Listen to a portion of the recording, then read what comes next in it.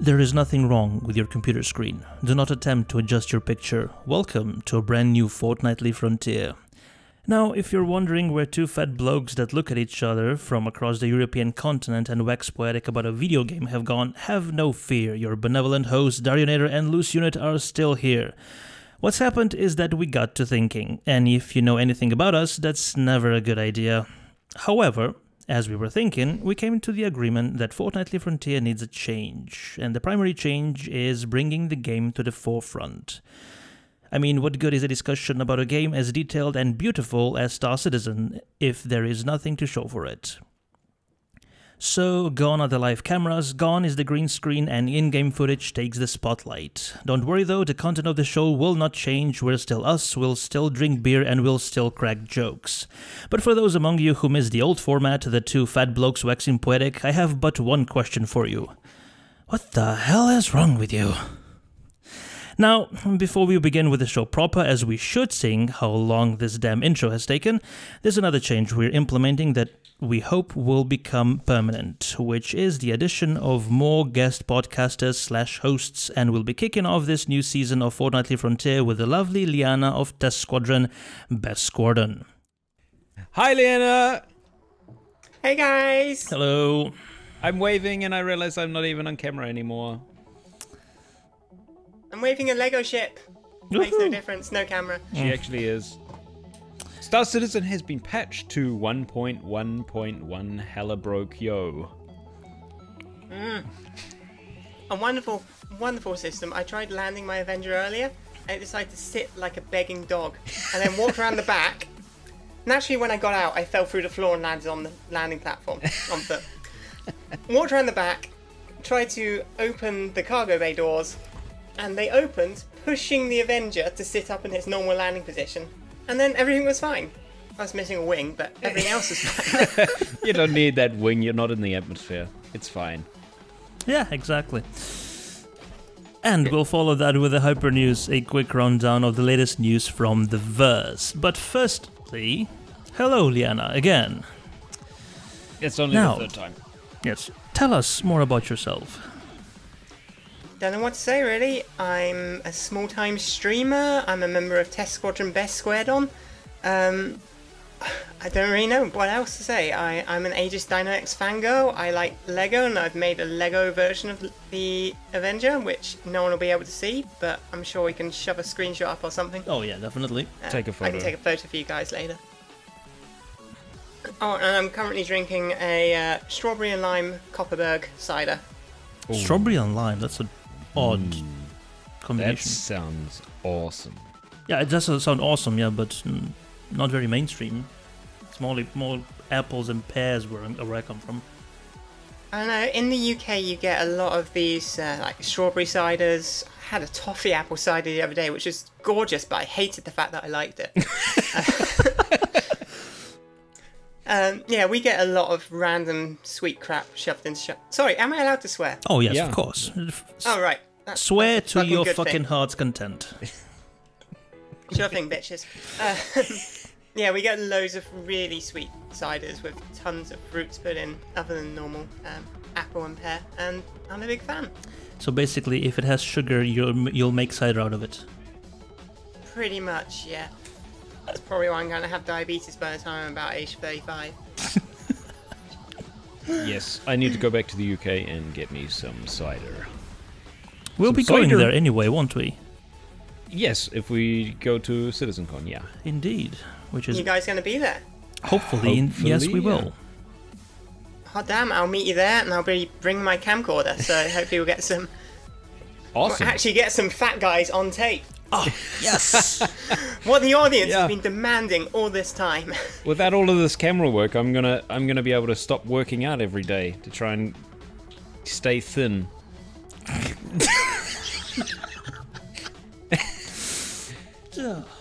Or drinking beer. Hey, that's a lot of exercise. I mean, step one, hold your glass. That's already heavy. Then lift it.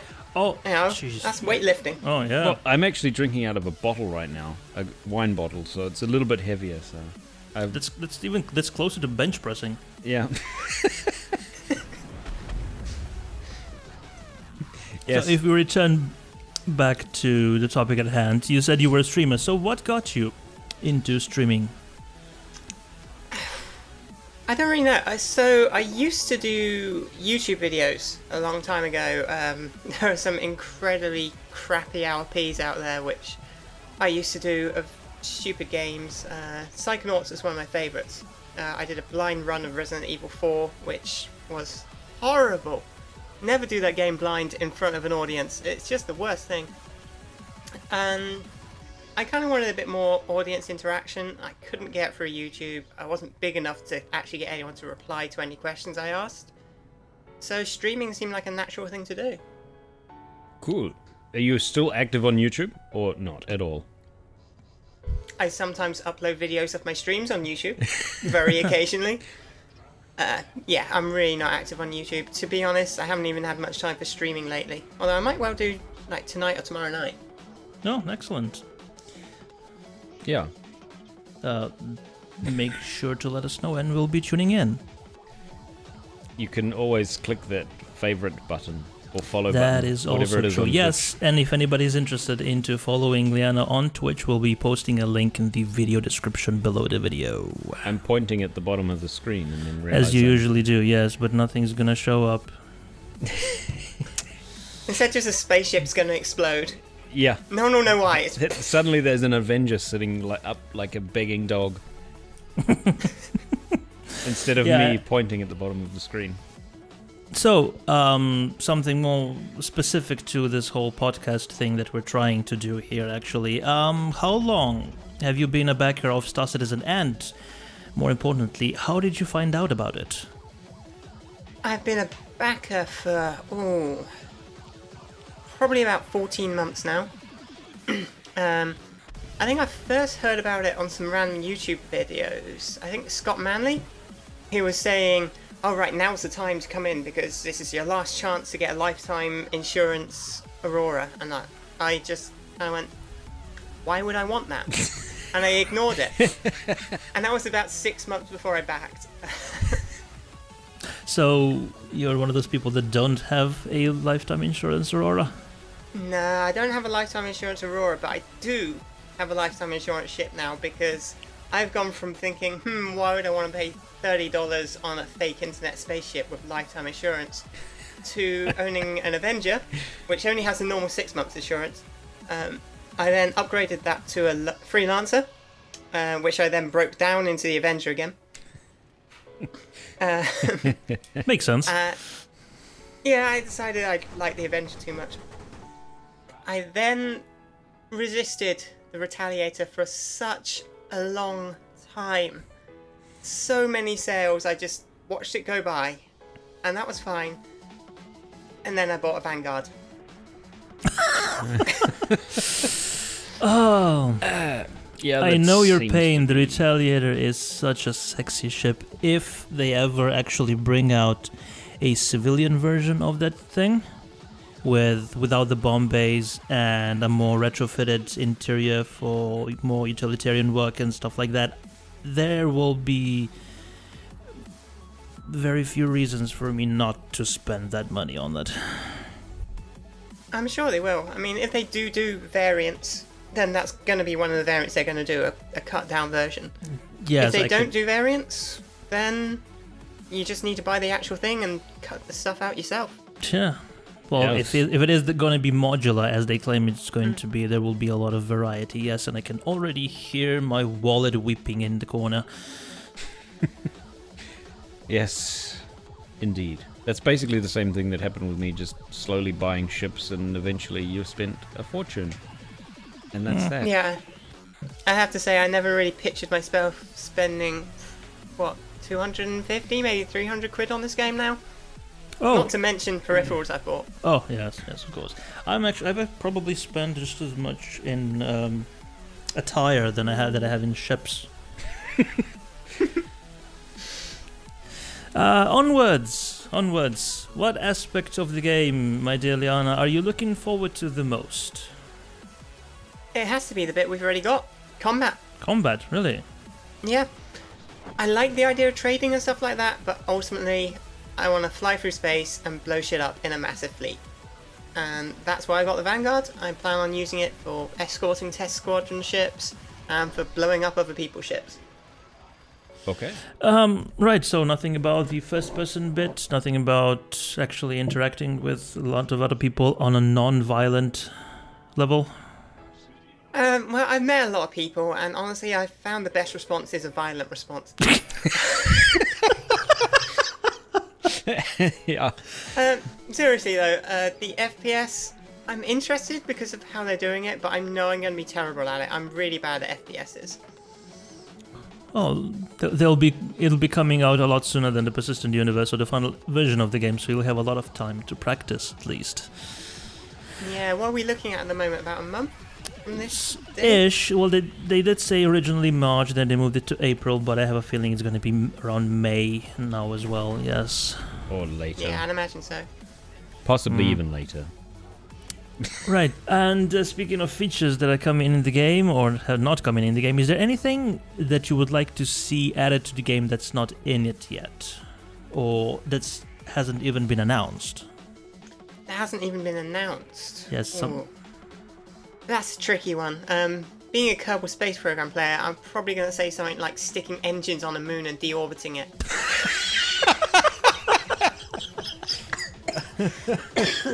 Isn't there a real-time strategy games that lets you do something like that?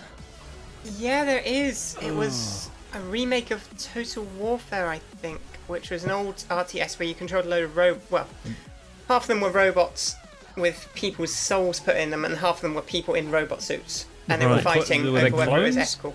ethical. No, was that Total Annihilation? Yes! Yeah, that's Total the one. Annihilation, that's it. Yes. Yeah, I love that trailer. In the end, they just put some bunch of massive rockets into a moon and then crashed it into the planet. Yay for ultimate Armageddon winning scenarios. I like that.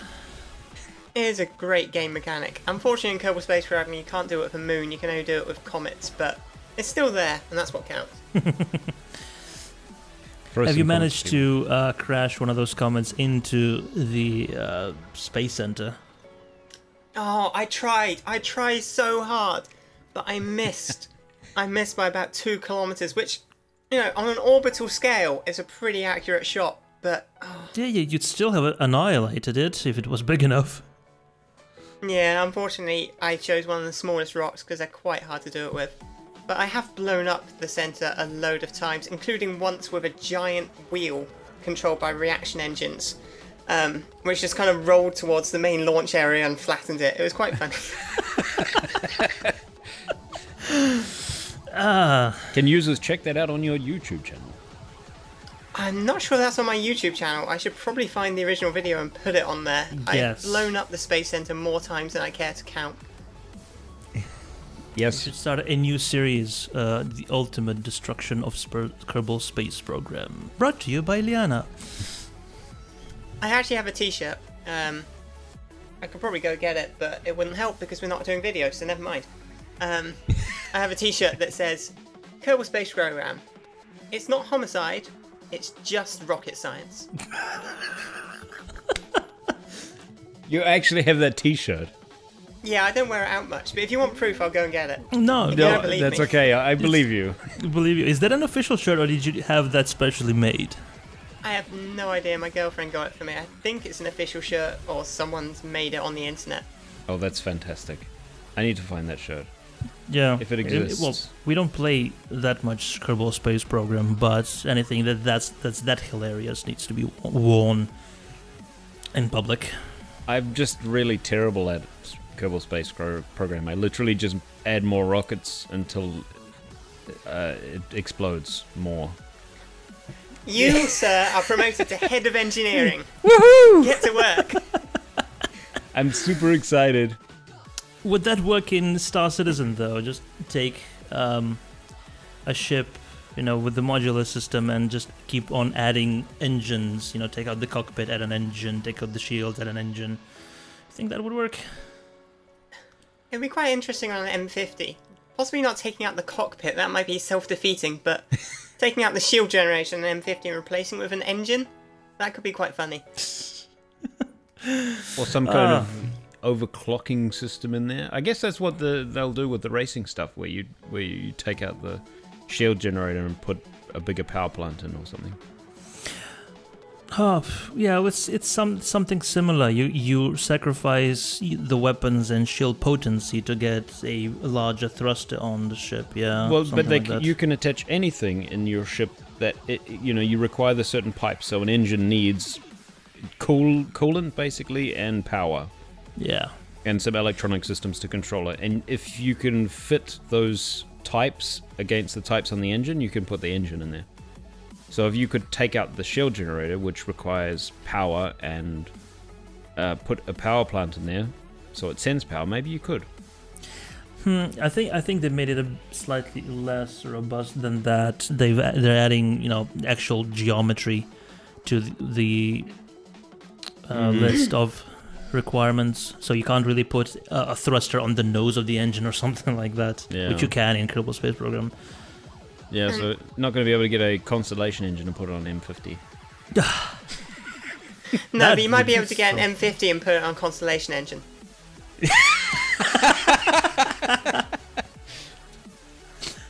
Or maybe just take the engines off a Constellation and replace them with M50s. You get twice as many engines and a couple more guns. That's a good plan.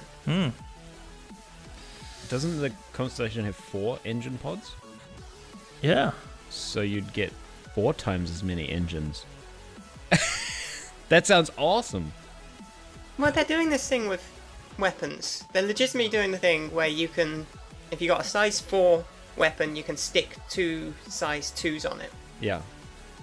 Providing you got the right adapters, and I'm probably oversimplifying it, you probably lose a size. So it's probably 2 size 1s on a size 3, but anyway, they're doing that. So I don't see a reason why you couldn't put 2 size 1 engines where a size 2 engine was meant to go. Provided you have a proper adapter for it. Yeah, exactly. Yeah.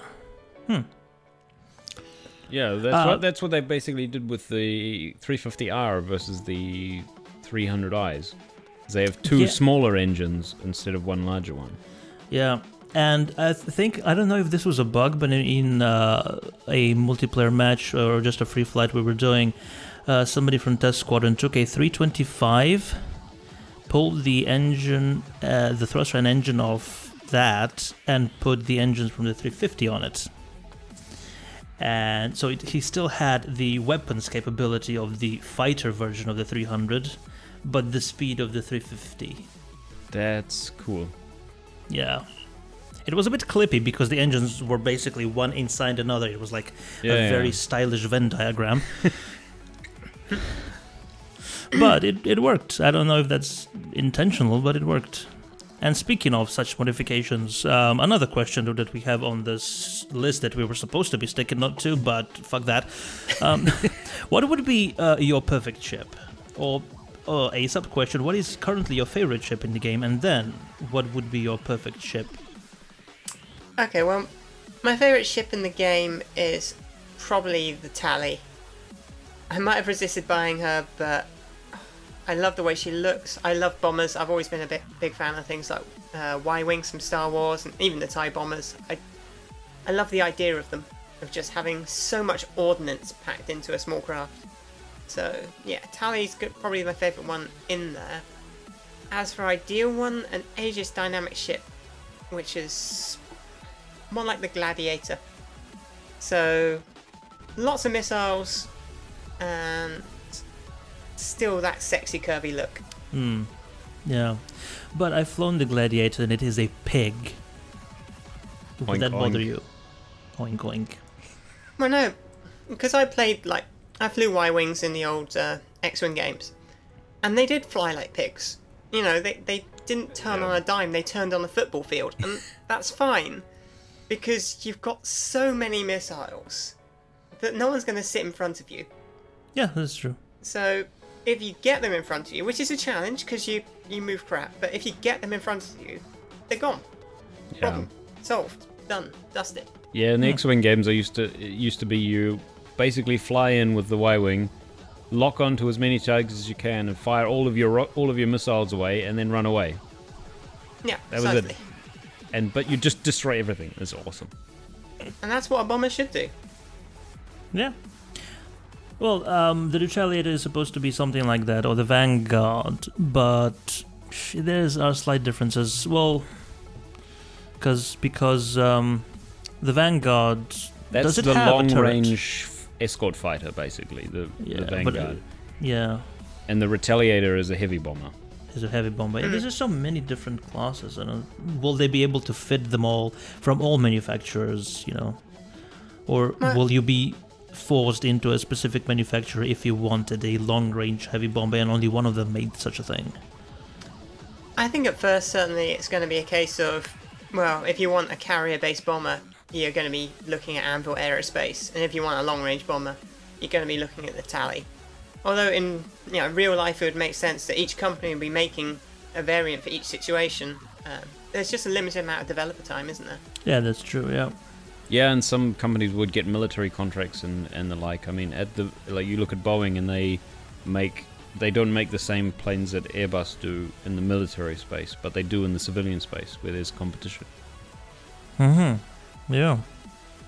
But when they were having the VTOL thing where they had the Boeing had their own version of whatever it's called, the J something, the American plane that the British Air Force or Navy or Army are buying at the moment. That's vertical takeoff and landing to replace the Harrier jump jet.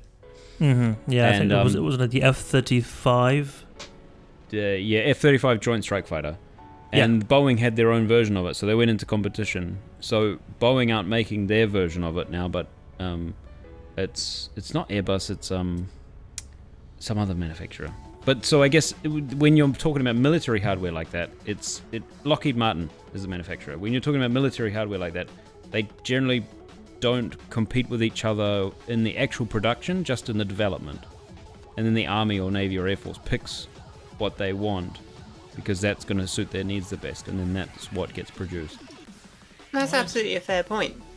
Yeah, I see. So the Tally won the ranged bomber market for Aegis Dynamics, I suppose. Yeah, I guess so. Oh, that makes perfect sense, yeah. And what's your favorite color and why? My favorite color is black and yellow. Black and yellow, black and yellow. And why? Because Montoya is paying me to say so. How many cents per view of this video do you get for saying that? None, but I think I get an Aurora. A rental Aurora from Xi'an.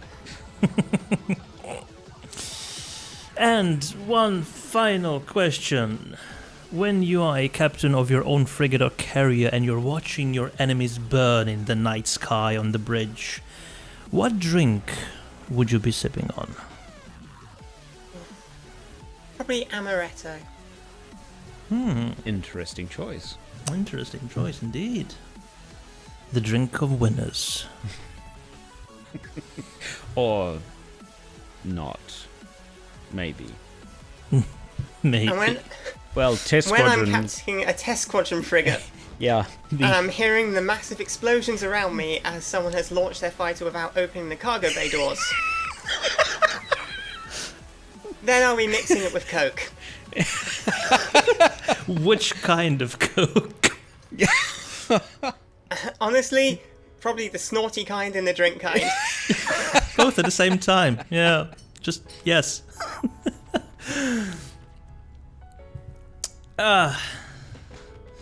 Okay. That reaches the end of this sort of light-hearted portion of the show, and let's get on to some serious business, shall we? Because Star Citizen has been recently patched to 1.1.1. Seriously borked. There have been many matchmaking issues. Have you been experiencing them? I haven't played. I only updated 10 minutes before we started recording this show. Yes. I attempted to play, and I got a black screen. Then I attempted to play again, and I got a black screen. Then I attempted to play, and I ended up back in my hangar. And then I did free flight. Yay! Woohoo! We actually, in the Mumble Test server, we actually managed to get two, or no, it was a single match going on after over an hour of trying. which was seriously frustrating. But we have to remember that this is an alpha. And somebody in the chat also mentioned that he should just get one of those teddy bears with a ripcord on the back that just said, "This is an alpha," every time somebody complained. Yeah. This is something to be expected, but they have been on it. There have been hotfixes, server-side fixes on the way, which have made things semi-stable currently. First off, they made them considerably worse, and they immediately removed that first hotfix, and they're now on hotfix number 4 at the moment, which should make things kind of work, I suppose. Hopefully. I might want to have a game this week. It really doesn't help that they had an unstable patch, which was still unstable, and then they released another patch on top of it, which has just ended up with problems on top of problems. Yeah, I'm wondering how that got past QA. And what is it about? I really think they're pushing very hard to get these patches out. Because... And then again, there is only so many people in the QA department, and then when the patch is finally released, there's going to be thousands of people flooding the servers, and maybe that is the sort of thing that they can't test in QA. The sort of massive instantaneous server load that just makes the servers crap themselves. Precisely. I think most of the problem they're actually suffering from is the servers they've got at the moment can't handle the volume which are playing now, which is a great thing because we didn't used to have that volume. Yeah. Yeah. So that's got to be a good sign. Yeah, since 1.0 I think they started seeing... when the REC came in is where they really saw a big hit in the number of people joining. Because people can now go and play with whatever ship they want as long as they play. Well, not all of the ships are available for purchase with REC as of yet, but they will be, yes. Can you not get any flyable ship in the game at the moment? No, you can't get the Super Hornet, you can't get the Gladiator, I think you can't get like the 350R, maybe the M50. Quite a lot of the sail ships aren't on sale for REC yet. Okay, cool. I think. Oh, I did see that in the latest Around the Verse was that they talked about actually allowing or putting them up for a temporary time or a limited time for rent on REC. So yes.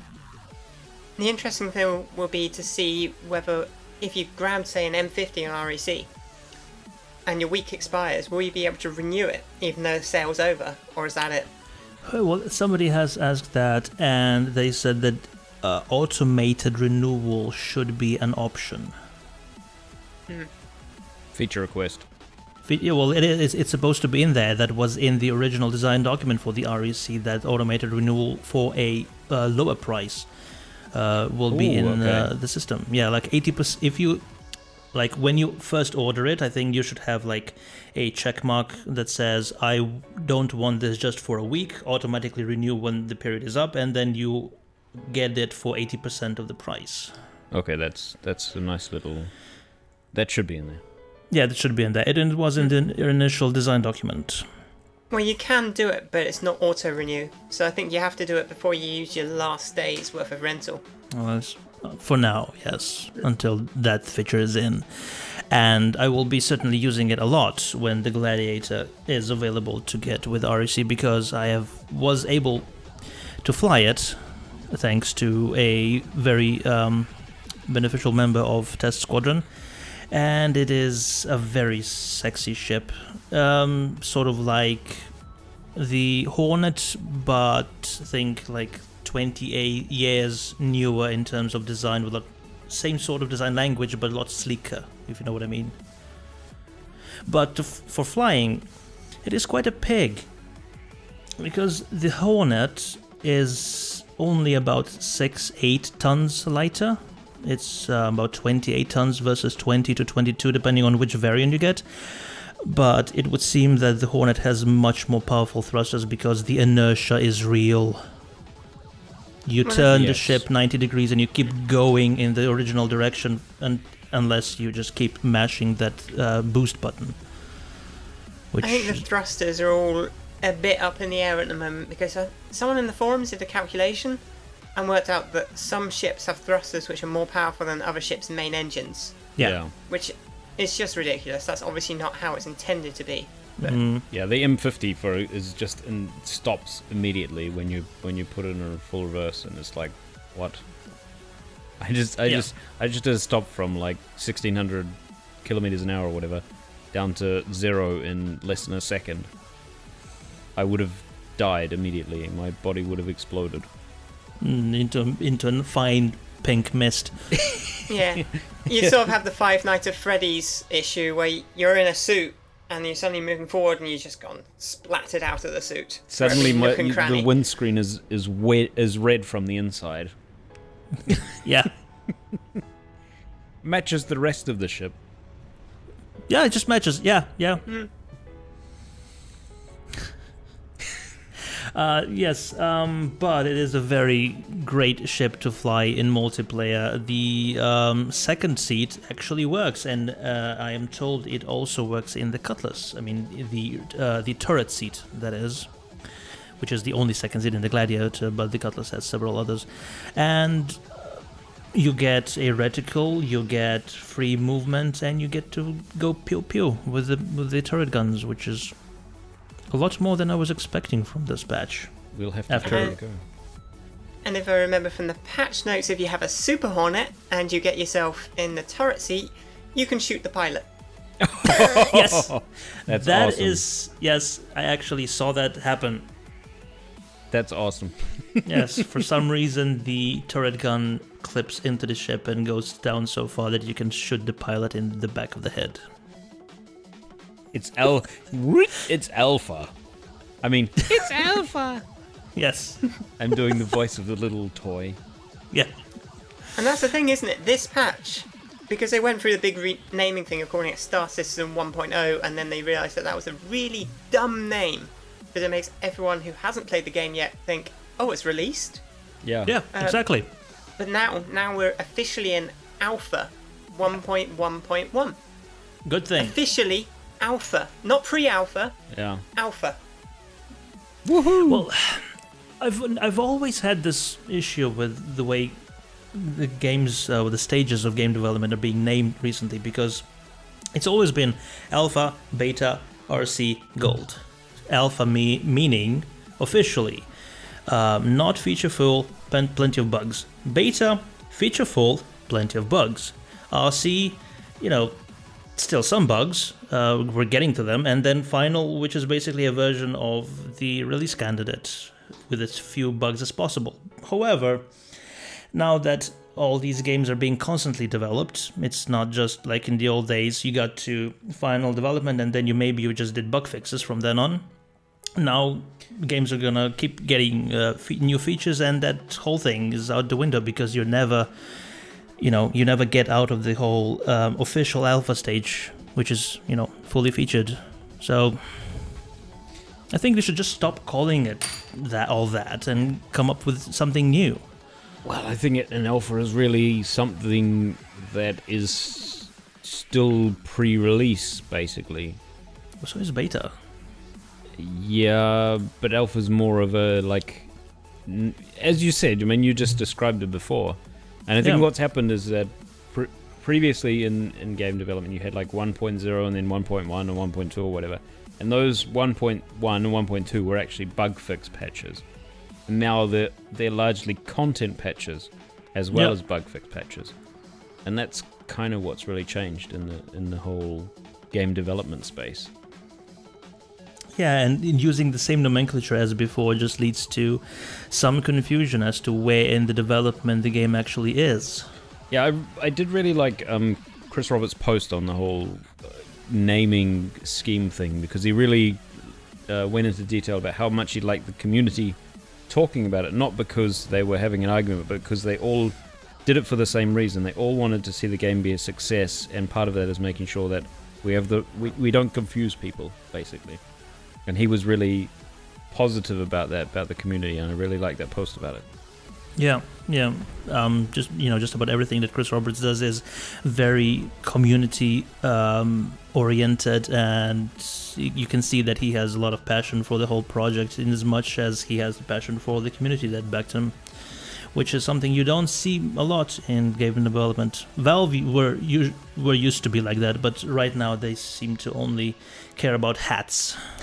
Valve still are. But yeah, I have to say, I've seen plenty of things where Gabe Newell has like personally replied to people's Oh, yes, emails saying, definitely, "Oh, yes. Steam is bugged. Oh no, you need to do this, this, this, this."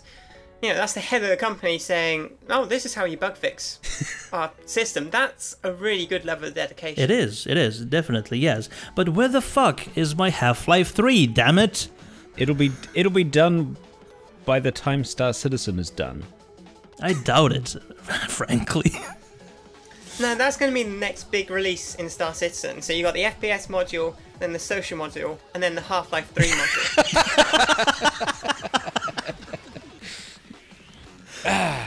Yes, we're all shareholders in Valve because Squadron 42 bought them. Yes. Squadron 42? Foundry 42. What am I saying? No. Foundry 42 bought them. Valve. Yeah. Did they? I don't No. know. I'm just talking nonsense. You heard it here first. Yeah. Thirst. Have a drink. You heard it here. I'm thirsty.